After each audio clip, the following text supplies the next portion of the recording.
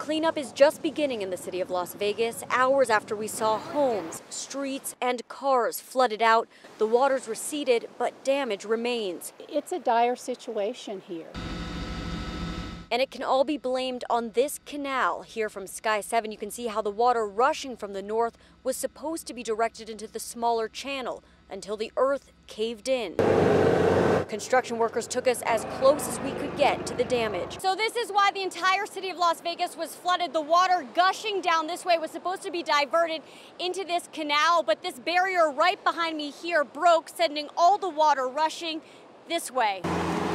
Now the mayor of Las Vegas says the focus is on clearing debris from the canal and building an artificial barrier to get water moving in the right direction. We're just trying to get all this brush out of the way so that we could get the water to start flowing. But as you can see from the sky, workers are up against an incredible force of water and the possibility that more rain is on the way.